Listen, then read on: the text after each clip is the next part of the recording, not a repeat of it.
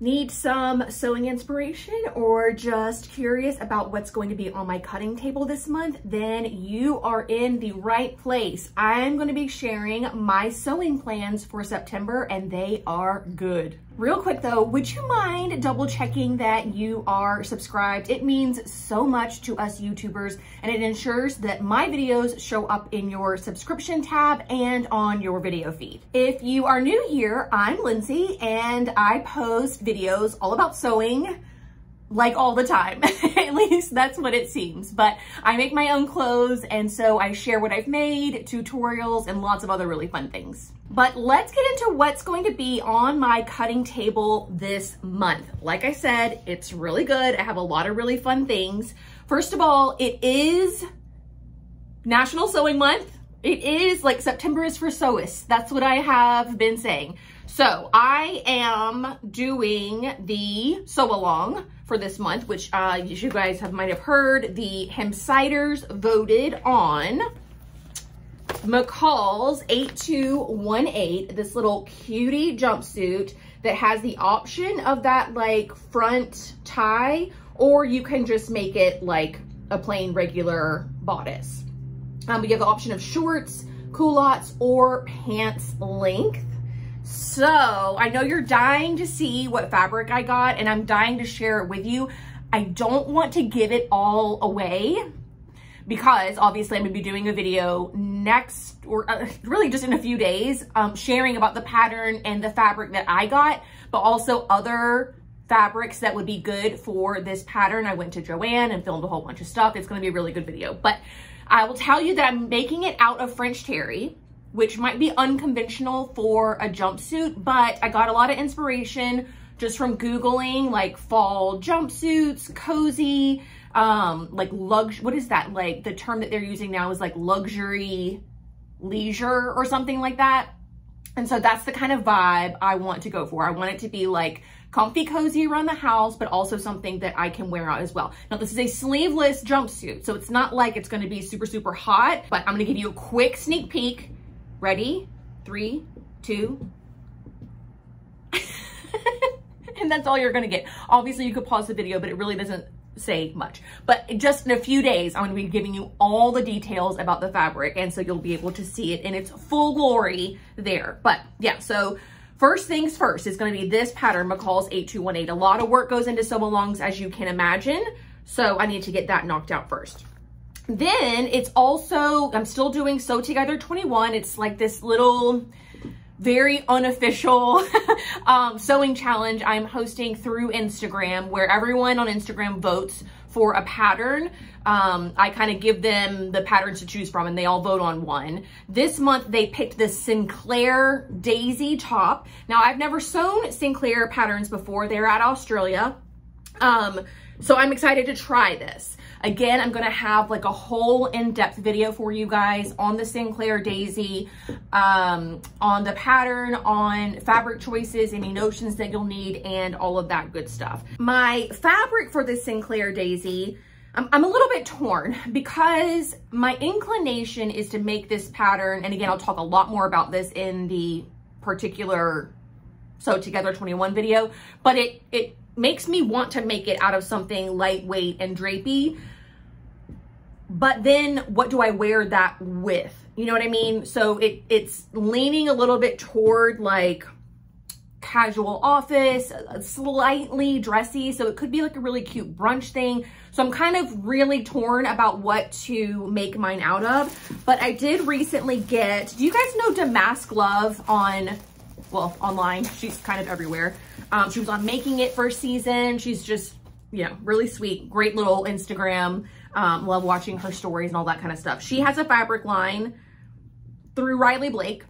And so I picked up some of the rayon, and it's this like hot pink with all these little white faces on it. Now it is just kind of like a rayon challis, so it's not like shiny or anything. So I think it's gonna be a little bit more casual, but I don't know. I'm also torn about the daisy sleeves. You can see that there's a flutter sleeve, which I love, but there's also that really pretty long sleeve that could be really great for like cooler temperatures that I might be able to wear more often for the rest of this year. And I'm just super torn. I don't know which one I would make. Which one would you make? Or if you're participating, Which one are you going to make? Leave it in the comment section below, and that might help me decide and narrow down my decision before I film that Sew Together 21 video, because I can't be on the fence. I have to say, this is what I'm going to do. This is the fabric I'm using. I don't have to, but I want to. All right, I am also recently super obsessed with like statement sweaters. I've been watching a lot of the Magnolia Network, and I binged all of the, like, whatever the new fixer-upper is called, Welcome Home or something. And Joanna Gaines, like, in every single episode has a statement sleeve sweater on, and they're all so cute and just really, really inspired me. So I have Simplicity 9273. I recently just picked this up. Really kind of basic t-shirt pattern, but it does have 2 statement sleeves. One is like a puff sleeve, and the other one is one that has these like bustles or like tucks in it. And so I want to make this with a sweater knit and kind of have something a little bit for fall. I'm also like, I don't know, my fabric is organized. I don't know if you can see behind me, but it's organized by wovens on the left and knits on the right. And the top category is like lightweight, and then it goes all the way down to heavyweight. So like in this category here is like that somewhere between light and midweight. There's a lot of sweater knits in there. There's a lot of rib knits in there. And that box is very full. Well, all the boxes are very full, but that one is particularly full. And it's about that time where I could sew those and wear them, because the temperatures will be right for a lightweight kind of knit situation. So all that to say, I pulled something that I don't even know where I got it, why I got it, how I got it. I don't know how it ended up in my stash. My guess is that it was very, very cheap, but I cannot be sure. But it is a red Hachi knit. And so Hachi is like, I don't know, a type of knit. It's kind of sheer. Can you guys see me through it?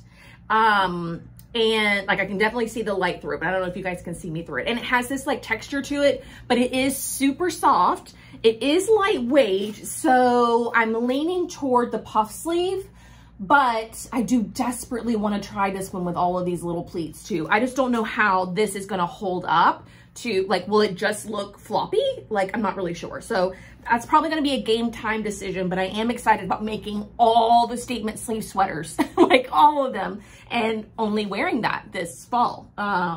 Like you can see, I've got lots of different weights of knits, and so I can definitely make that pleated one out of something a little bit more stable. I think it'll show up better, but I want to use this fabric too, because the time is right with the weather. So that's another plan that I have. And then I've got 2 plans that are left over from August. One of them is this button front skirt, Simplicity 9267. If you saw the waistband video that I posted where I compared curved waistbands to straight waistbands, I'm going to leave that. I never remember what side it's on. I think it's on this side. I'm going to leave that up here for you guys if you want to go watch that. But I ran into a bit of a snafu. I saw that curved waistband and I thought that is way too curvy for something that sits at my natural waist. So I had to redraft it. That kind of put the whole process on hold. You know, when you're just like in the mood and then all of a sudden something like throws you off your game, and then you fix that, and then you're like, okay, well, now I'm done. That's what happened. And then also I ended up, okay, so I have this little, is it a Gertie pattern? I can't remember. It is Simplicity 9285. So really cute, like, I guess like nighty, I don't know, what do you call that? Like little pajama dress. So I have this rayon jersey, probably, I don't even know. And you know, it calls for all of that like stretch lace, which I didn't find a lot at Joann. And this color is just like so specific. And this color is just like so specific. When I talked about this make in August's plans videos, a bunch of you suggested a website, which I cannot remember now, where you can get a lot of stretch lace. So I went there I'll leave it down here. I went there and bought some. I was going for like a fuchsia and orange. Like it's very on trend right now. Not that anybody's ever gonna see me wear this other than Dan, but like it's very on trend now to pair up like odd colored fabrics, like purple and green and stuff like that. So I thought this fuchsia and orange would be like kind of unique, but the orange that I got is like construction orange.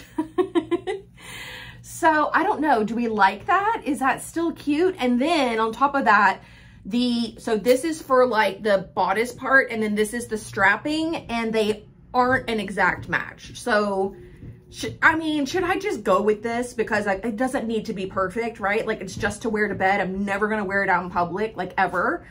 Like I should just use what I have, right? I mean, when I got this, I was like, that's not what I had in mind, but it was, I think, the best option that they had, considering I don't know how I'm going to match this if I tried to go for another pink or purpley pink, whatever color this is. It's just really hard to buy those kinds of things with, you know, online on your phone or on your computer screen. You can't really see the colors, but I should probably just get it done, right? Like everything's cut out. Like I just probably just should go with it and have like a little bit of like a funky bright pajama set. That's the vibe there. All right, and those are my plans. I know, I don't know, does that seem like a lot to you guys? Sometimes I'm like, that's not that much, and you guys are like, that's way more than I ever sew. But before you start working on your September projects, be sure to download my Ultimate Garment Sewing Guide of Guides. It's this brand new freebie that I've just released for you guys. It has 7 individual sewing guides in it. All dedicated toward different elements of garment sewing. And it's, like I said, 100% free for you. I've linked it in the description box. So you can use it as you get through some of your September projects. But I am really excited about all the projects that I'm gonna be sewing this month, especially the sew along. I cannot wait to sew this knit jumpsuit with you guys. If you liked hearing what I'm gonna be working on, give this video a like. And like I said, be sure to check and make sure that you are subscribed. If you want to see all the things that I've made in August, I've linked that video for you guys here in the end screen. If you're on mobile, you can find that link in the description box. But that is going to do it for me today, y'all. Thank you so much for watching, and I will see you very soon. Bye.